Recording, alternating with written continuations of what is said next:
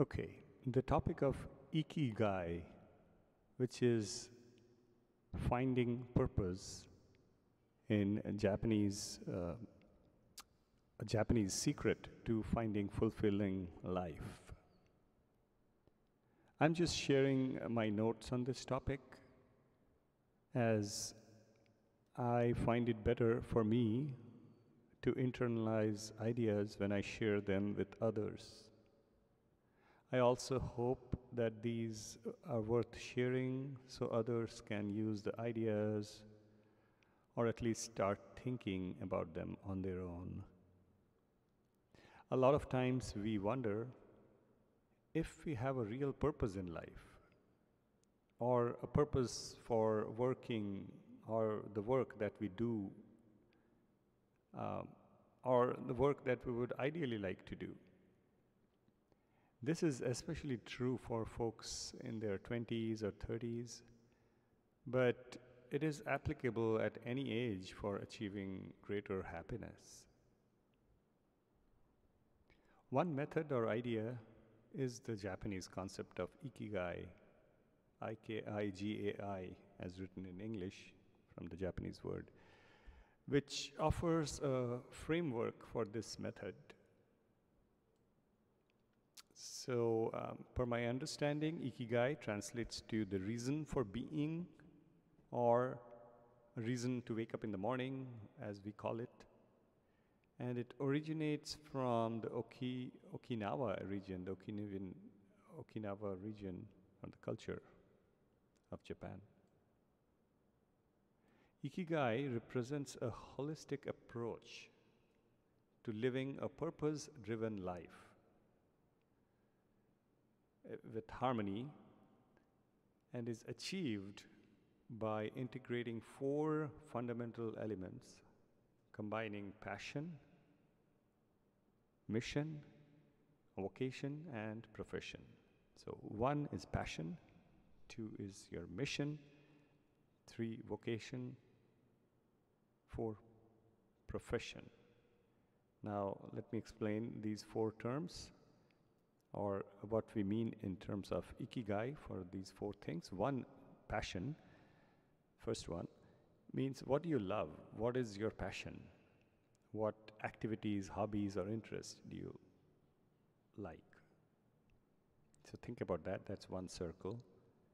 The second circle is your mission. So your passion could be you like to sing music, or it could be you like to paint, or you like to help others, or you want to create software, or you want to solve business problems, whatever that passion is.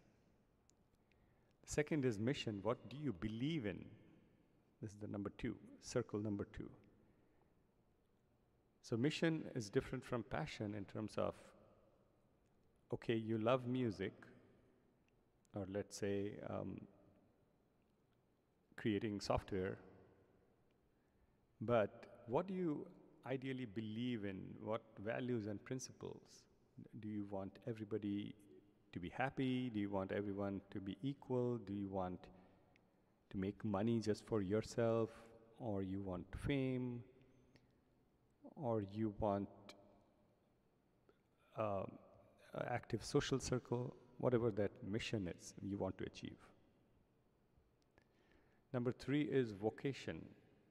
So your passion might be, let's say now we choose a different area. We can choose painting. Let's say your passion is to paint. And your mission is to make people appreciate art or have harmony.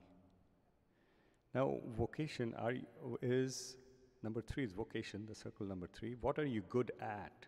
And what skills and talents do you possess? So based on passion, you can create your vocation, or you might have a vocation you are already good at. You might be already good at some things. For example, if you want to play basketball, there are certain physical characteristics that you have to have. So what are you good at? Or sometimes people are good at speaking, some people are good at Um, Athletics, some people are good at just sitting in a corner and solving equations. So that might be the vocation. And the fourth one is profession. So what can you be paid for? So can you be paid for something that you do? So when you list out these 4 circles and figure out where the intersection is, and as you see from the diagram, it is pretty clear. I don't want to go into details of what the diagram means.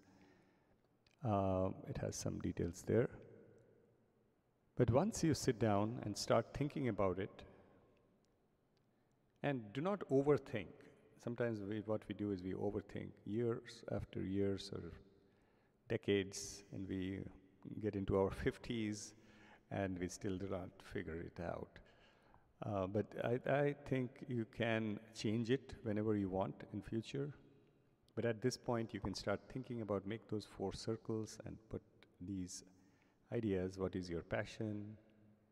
What is your mission? What do you believe in? What are you good at? And what can bring you money? Then you can create a work-life balance or happiness in your work. Anyway, that's the idea I wanted to share. Thank you very much. Have a good one.